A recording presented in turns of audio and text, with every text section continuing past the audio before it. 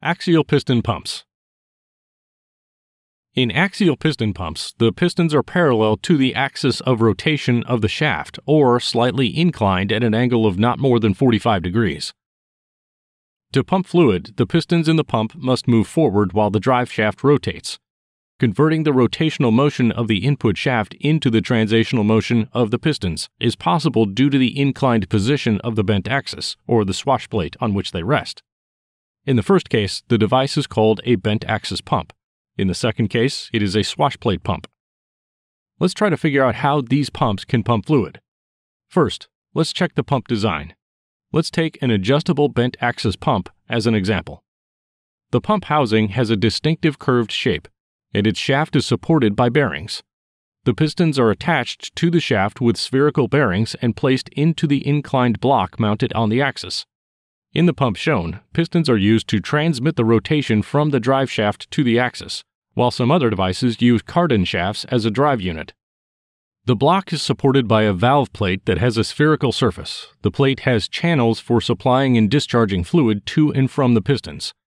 The fluid leaves the valve plate and then enters the cover that has an inlet and outlet opening. The fluid from the tank is supplied to the inlet channel of the pump, from where it is sucked by the pistons. Consider the operating principle of one of the pistons. When moving through the suction area, the piston moves and increases the volume of the working chamber. Due to the increase in the volume of the chamber, the pressure in it drops and the fluid fills the chamber under atmospheric pressure.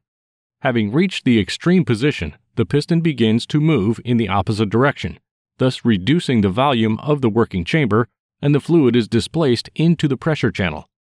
Having reached the second extreme position, the piston begins to increase the volume of the chamber again. The suction begins, and the cycle repeats. Several pistons are installed in the pump housing. There are 7 in the example provided. While one piston performs suction, the other is pushing the fluid into the pressure line, and the third is in the extreme position. This design allows for a continuous supply of fluid with relatively low pulsations. The presented pump does not need any check valves since its pistons always suck in one area and discharge in another.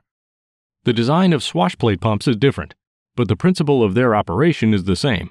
The cylinder block of swash plate pumps is installed coaxially with the drive shaft, and the rotation is usually transmitted to the block using a key or spline connection.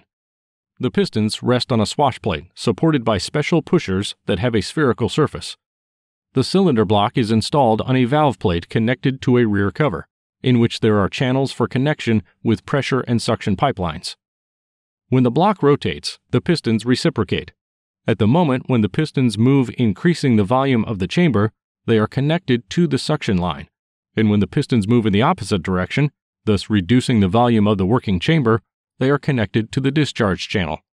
The pumping capacity of an axial piston pump is determined by the number and diameter of its pistons, the space between them in the block, as well as their stroke. The stroke of the pistons is determined by the angle of inclination of the bent axis, or the swash plate. The longer the stroke, the greater the pumping capacity.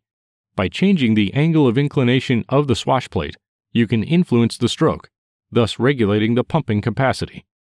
We will try to explain pump regulation in one of our videos. Please subscribe to our channel so you don't miss the video.